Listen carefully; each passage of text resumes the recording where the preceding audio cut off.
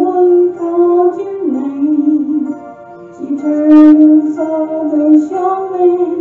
He was smiling as he came. And he said, friend, you may not know me now. And then he said, away. He used to teach my Sunday school when I was only 8. Every week you would say a prayer before the class would start. And one day when you said that prayer, I asked Jesus in my heart. Thank you for giving to the Lord. I am a life that was changed. Thank you for giving to the Lord. I am so glad you gave. And another man stood before you and said, remember the time a missionary came to your church. Teachers made you cry.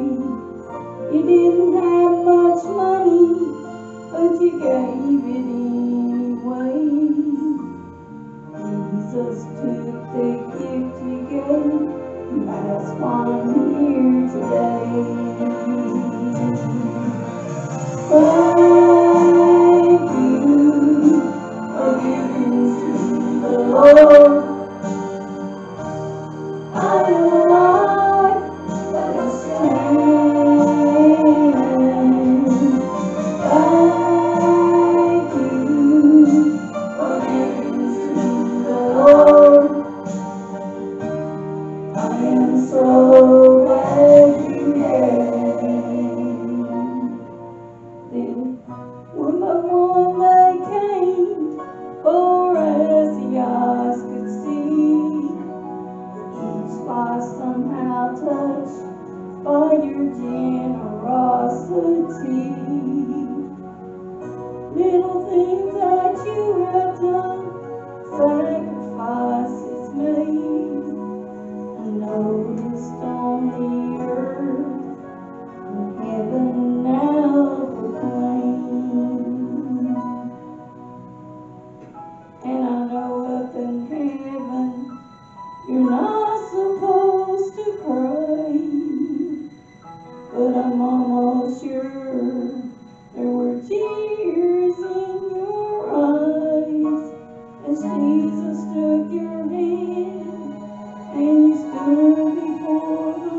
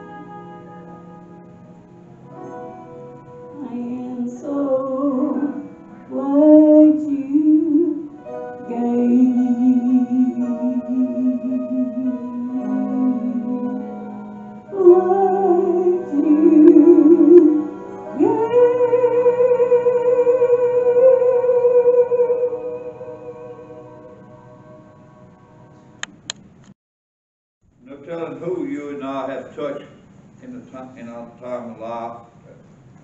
Maybe the Word of God has caused conviction in someone's life, and they give it to Christ because of your obedience, or my obedience to the Holy Spirit to witness to them. Amen? You know, that song talks about a change in life. A change happened. Amen? And we're going to talk about some of that today. We got many people proclaiming something that they don't realize how serious it is. We're going to talk about the temple of Christ. Amen? We're going to talk about the temple of Christ. You know, many times you look around and you see people maybe went to church most of their life. Maybe they call themselves a Christian. But there was never no commitment from them to the Lord. See, when you give your life to Christ, Christ wants to do a work in each and every one. He wants to do a work in your life, in my life, and everyone's life.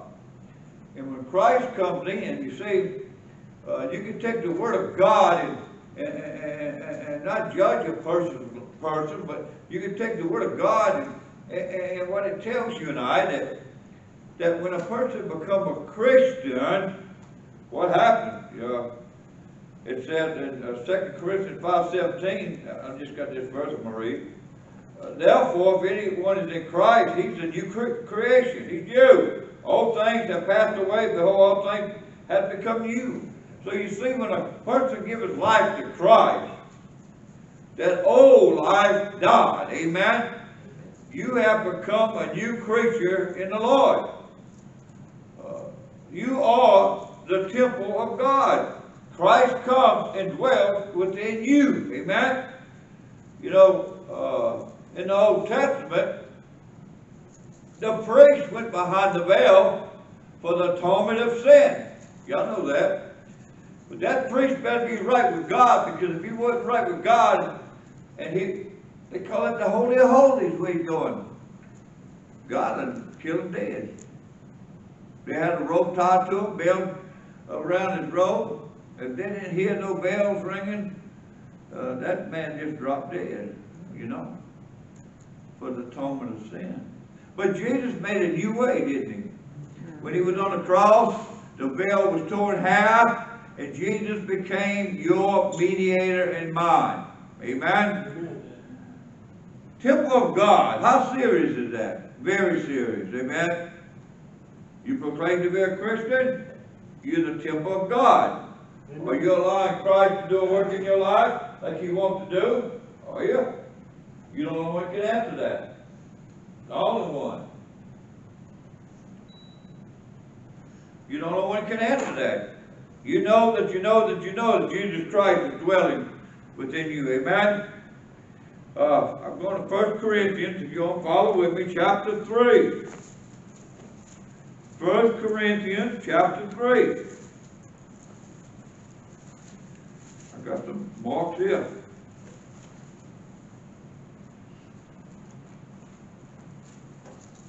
1 Corinthians, chapter 3, verse 11.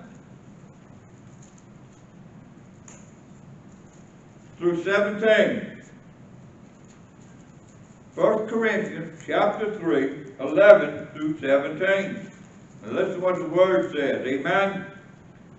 He says, for no other foundation can anyone lay than that which is laid, which is who? Jesus Christ. Amen?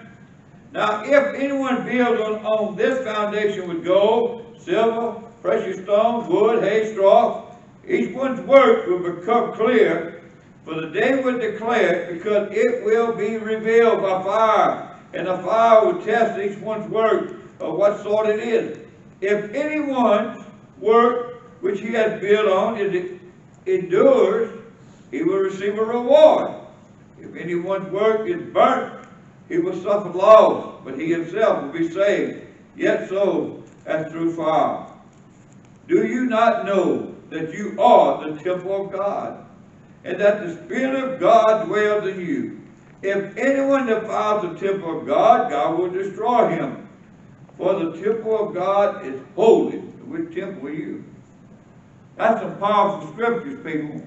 You know, the Bible says when you have an opportunity to share Christ and you don't do it, the blood's on your hand. Amen? Amen. But you know, it's not about you when you read these scriptures. It's not about me. It's about who's living in you. Amen? It's about Christ, our Lord and Savior. He came and dwelt within you. In the Old Testament, they went to the temple. They went there where they had to go for the atonement of sin. Now we got Jesus Christ as our Lord and Savior. He is with you. He said, I'll never leave you. I'll never forsake you. Amen? So we can go to God anytime we want. Amen? Come on now. Amen. And if Christ is living in you, He wants to change your life. If you walked the aisle sometime in your life and said a few words, and you think you're a Christian, but your life has never changed, you ain't a Christian. Amen. The Bible says all things will pass away. Amen. Amen. It didn't say it might. The Bible talks about they're falling away. I believe we're seeing that now. Amen. Because we got too many people in our world are tossed to and fro. They don't know what to believe in no more. And it's time for you and I to stand on God's word and allow His Holy Spirit to convict these people. Amen. Amen. Compromising has to go, people. If Jesus is dwelling within you, amen, He tells you and I that when we speak, when the Holy Spirit leads us, He'll give you the words to say. Amen. So what we need to do as Christians, don't let the flesh be control of our bodies. Amen. Amen. Let the Holy Spirit lead us. Let the Holy Spirit teach us. You know, I talk so often and preach so many sermons. Sometimes I wonder if people realize what the Holy Spirit is all about. People, the Bible tells you and I, the moment you give your life to Christ, and when you gave your life to Christ, right? You didn't keep it. You gave it to the Lord. Amen. That's right. You gave it, right? When you gave it to the Lord, who you belong to? Yeah. Christ. Christ alone. Amen? Amen. What does Jesus want to be in your life? He wants to be what? Number one. He wants to be number one. He wants people all around you to see the love of God. Amen? The Bible tells you and I, 1 Corinthians chapter 6. Go there. 1 Corinthians chapter 6, verse 18.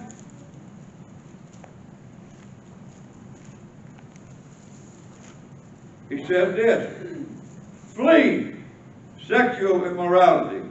Every sin that a man does is outside the body, but he who commits sexual immorality sins against his own body.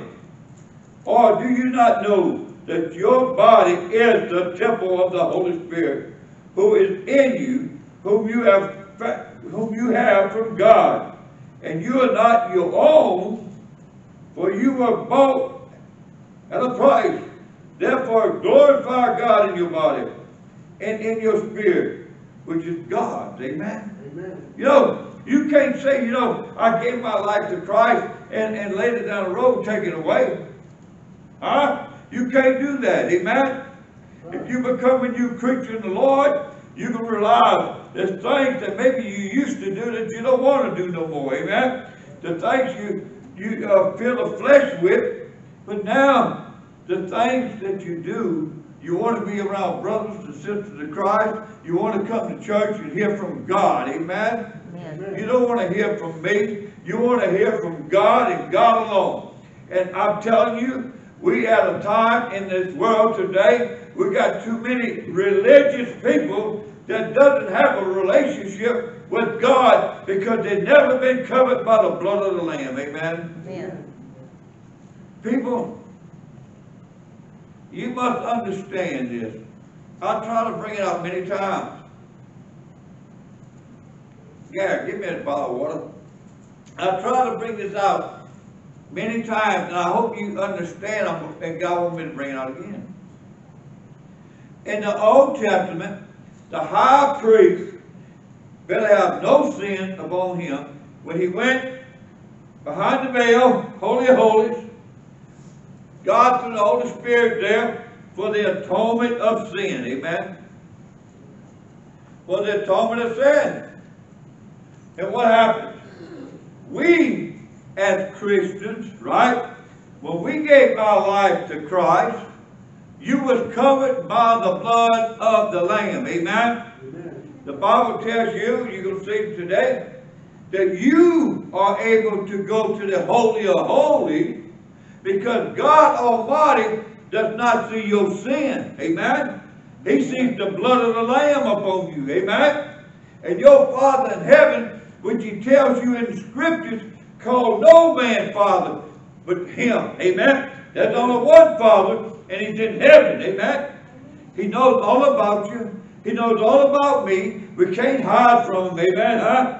But he wants you and I to go to him and say, Lord, you mold me. You make me to what you want me to be. And if you're a child of God and you're not allowing God's will to be in your life, you are a miserable person. Amen. You are miserable because that spirit would never leave you. Amen? Huh? And the Bible tells you and I that when we get out of God's will, amen, he's your heavenly Father. Come on now. He said, when you get out of my will, I will correct you, doesn't he? Come on now. I will correct you. And he said also, now listen clear, we got people proclaiming to be Christians, amen, doing things that they shouldn't do. Guess what? What are they to God? He calls them a bad word, don't he? Huh? He calls them a bad word. B-A-S-T-A-R-D. You're not mine. You proclaim to be mine, but you're not mine. Because why? They are not able to go to the Holy of Holies because they're not covered by the blood of the Lamb. Y'all understand that now? Only when a person goes to Christ, a lost person, being convicted by the Holy Spirit, amen? When that Holy Spirit convicts you and you give your life to Christ, you're able to go and talk to your Heavenly Father. And y'all see how serious this is? Amen. This is serious, people. Me and Deborah, we was coming up here, and we try to find it, and I know it's so true what I'm going to say to you. It's so true. Many religions, right now, one religion, we're right at 80%, believe if you're good and do good, you can go to heaven. You hear me, huh? Do good, being good don't get you to heaven, amen? Amen. Huh? They got another religion, believe there's another way. You can get to heaven another way. And there's a falling away in that religion, and they don't understand what's going on. And that's 50-something%. Then there's another religion that preaches, you know, there's only one way, you got to do this and do that. And they in the 50%, and they're the falling away. You want to know why there's a falling away? I can't find nowhere in the Word of God that a preacher should be able to dictate to you and tell you what you ought to be doing. Amen? What I read in the Word of God, we must allow the Holy Spirit to convict you, to draw you to Jesus. Amen? Amen. We got too many people talk to and fro. People, I'm telling you, we are living at the end of time. I will get this information for y'all and I'll print it out. Because Jesus tells you and I, when the day is approaching, preachers will preach to itchy ears. No more preaching on sin, amen? Amen. No more preaching on sin, everything's all right. But I'm going to tell you something, they're going to be accountable. Amen. Either you allow this temple right here grow in the Lord, because you will grow in the Lord. You allow Him to mold you. You allow Him to make you. Amen. You become more like who? Christ. You know, the Bible tells you and I, as a Christian, you have the mind of Christ. Amen. Yeah. It's time for God's people to be committed. Amen. To be committed. Now, y'all go to Ephesians chapter 2. Watch this. All ties together, every bit. Ephesians chapter 2, verse 19.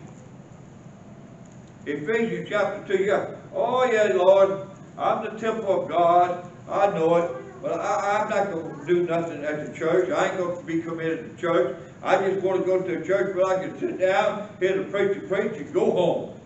That's what people want, people. That's exactly what they want. They want to get on an emotional high instead of a spiritual high. Amen? Amen. The Bible tells you in Ephesians chapter 2, verse 19. Now, therefore, if you're proclaimed to be a child of the King, now therefore you're no longer strangers and foreigners, but fellow citizens with the saints and members of the household of God, having been built on the foundation of the apostles and prophets, Jesus Christ himself being the what? The chief cornerstone, in whom the whole building is being fitted together, grows into a holy temple in the Lord, in whom you also are being built together for a dwelling place of God in the Spirit. Amen? God wants to put this body together, get this body in one accord, so that we'll allow His will to be done in our lives and for River Road Baptist Church and for everyone in Redfield. Amen? Amen. Either you realize that Jesus is coming soon, or you don't. But I'm going to tell you something, people. If you're not right with God, you need to get right with God today. Amen? Amen. Because we're living toward the end. I'm telling you, we're living toward the end. This Christian man, he's a Christian now, but he wasn't a Christian when he was working on this, all right? It's about half the size of a rice, half the size of a rice, all right? They created something that they want to implant in you and I. It's made already, all right? I can get you that information, all right? But he was worried about, this thing got a battery in it, that little. Y'all listening, huh? And they worried about how long will that battery last. And I'm telling y'all God's truth, you listen to me now. But this little thing they're going to put in you, need to be around somewhere warm. Your body got to be warm. And they tested it, and they checked around. And you know the two places where they implant this? Where the battery won't go dead, huh? In the forehead and in the hand. He become a Christian. He's saved now. And he's telling his story, amen? Amen. The Bible says when you see the signs approaching, you better look up. Amen. Huh? You know, ask yourself today, am I about my Father's business? Or do you know my Father? That's the question. Do you have a relationship with God? Do you? Are you happy today? Do you have joy? Are you willing to put all your trust and faith in Him and say, you know, Lord, I know you know all about me, you know my needs. And you tell me in the scriptures, Lord, if I put you first in my life and walk in your will, you will take care of your children. Amen? Amen. What he said? Exactly what he said. So you see, what's happening today, and maybe with you, you don't have much faith. You don't have much faith. Faith comes by what? Hearing the word of God. The more you know about Jesus Christ, here it is, in your hand. Jesus Christ, the Word become flesh. Amen? Amen. The more you know about the Word of God, the more faith will grow in your life. Amen. And you see, when the faith starts growing and we start coming together, what we coming together for? I don't want to pat on the back, and I hope none of y'all want to pat on the back. We come to glorify and praise our Lord and Savior. Amen? Amen. You see, many times you and I, this spirit is low. Y'all been there? Come on, spirit low. But we need to come together as brothers and sisters in Christ and let that Holy Spirit work in this church like it never worked before. Amen? And Mary, when she sang, Deborah played the piano, every teacher, secretary, everybody. We coming to hear from God. Amen. We're coming to hear from Him. How clean is the temple? You know, Jesus went and turned tables upside down and tax collectors was in the church when He said, my church shall be called a house of what? Of prayer. My church shall be called a what? A house of prayer. We got big churches today. I don't call it a house of prayer. Huh? They got things for the children to go in, play around while the adults being preached to. How about the children? They don't want to be preached to and learn the Word of God. Because we live in a time now, at school, we're teaching our kids some bad things, people, I'm telling you. So it's up to you and I to teach our children and tell them the truth. Amen? Now watch this. Go to Hebrew 10. Hebrew 10. Yeah, go there, please. Hebrew 10. 11 through 18. We get through that, we get that far. If that's what God wants, we will.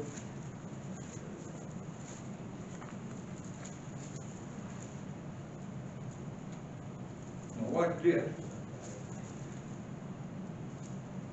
Let me see. I'm going to start verse 8. Hebrew 10:8.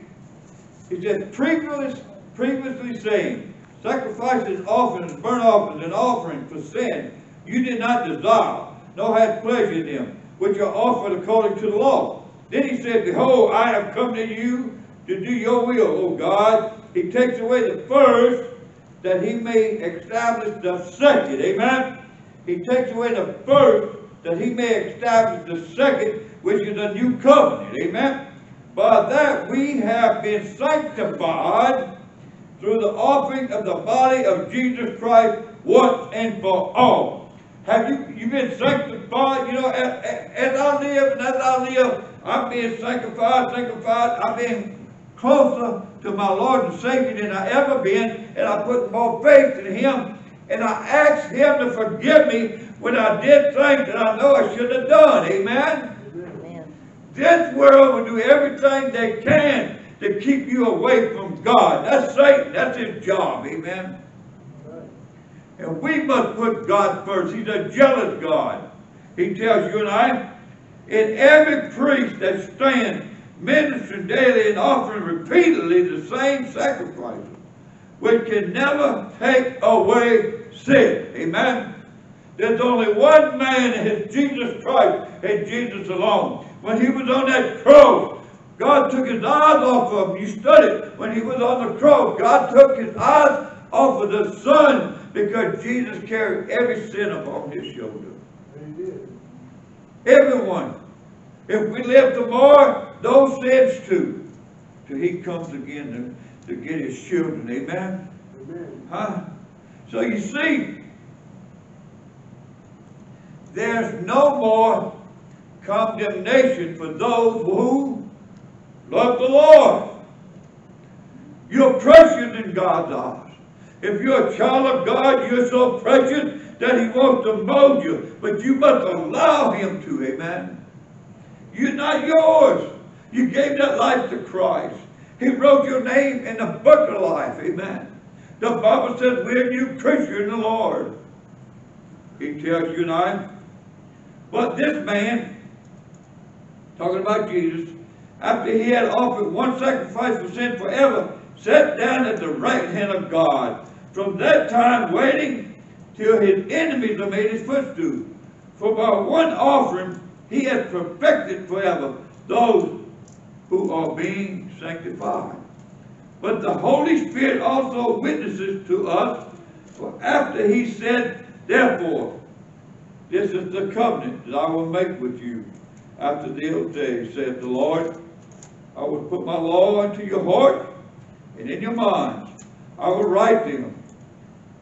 Then he adds, their sins and lawless deeds I will remember no more. Praise the Lord. Amen. So you see, we got a problem, and it's called what? Conscience. Your conscience.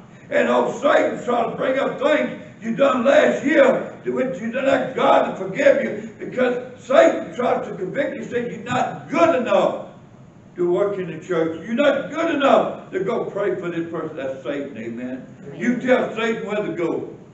Tell him where to go. You stand on God's word and his word alone, and he'll do a work in your life, amen. Amen. He tells you and I in Romans chapter 12, that's right. I like to get all this tied together so people can understand the word of God. Romans chapter 12, now listen to what he says. Y'all get there. He said, I beseech you, therefore, brothers, by the mercies of God, that you present your bodies a living sacrifice, holy, acceptable to God, which is your reasonable service. Do not be conformed to this world, but be transformed by the renewing of your mind, that you may prove what is the good and acceptable and perfect will of God. Amen. It's time that Christians stand for Jesus. Amen. It's time that we tell the devil where to go. And you remember, people, the devil will use people to come against you and me. That's what he's going to use. Amen. And we live in this world, and in this United States, that the ones, the senators, the ones on the left, it's all about sin. It's all about no standards. Amen? Amen. We got standards, people. Are you willing to stand for your Lord and Savior? Hey, if they came to this church today, what would you do? Would you keep your mouth shut? Or you just tell them the truth? And whatever happens up to that, it's on them. Amen? Amen. Yeah. Yeah. Do people see Jesus in you? Do they see Jesus in me? Do they? Do they? Do I have enough of faith when I pray, and he tells me when I pray, go believe in that he'll answer? Do you? Do? And that's what he tells us, people. When we go to him, go believe in him. Amen. Go. And you hear from God. He speaks to your heart. You know that. You need to be obedient to that. You know, have you ever become a new creature? Have you? Are you the temple of God? Are you? Are you part of this body that God put together? Are you? You know, you say, well, Brother Sherwood, I don't know about being part. Well, I'm going to tell you the secret. God put a church together, and some of you hands, some to eyes, and some to feet. Amen? If we go into war, the Bible says we got to go together. Paul says, let's run this race and run it together. Amen? Amen. That's what God wants, see? Does God have a work for you to do? If you do that work, he will bless you. He will bless you. So ask yourself, have I been sealed with the Holy Spirit? When I sin, does the Holy Spirit convict me? Do I really know that my name's written in the book of life? But you can know all those things the moment that you give your life 100% to Jesus. Amen? And when you give it, you can't take it away. You're his. He wants to claim you. Because Adam's sin has separated us from the relationship with God. And he's speaking to your heart today, Christians, and saying, it's time for you to be committed. Not to me, to him, to our Lord and Savior. Amen. It's time for you to allow him to do a work in your life. And it's time for you and I to never compromise God's word. Time that we stand on God's word. And God tells you and I, He will give us the words to say when people come against us. Amen. Father, I just ask you right now, Lord, let your Spirit fall on this building like it's never fell before. Let each one of us see us like you see us, Father. You tell us we're like filthy rags, but because giving our life to Jesus, Jesus cleansed us, made us whole. We thank you for that, Lord. And Father, we pray, Lord, there's people here maybe never been committed to you. Really never gave it all. And they realize today. I pray, Father, that they be obedient to you, because you're the only one to knock on that heart's door, not me. And Lord, whatever's happened, we give you all the praise and all the glory. In Jesus' name, amen.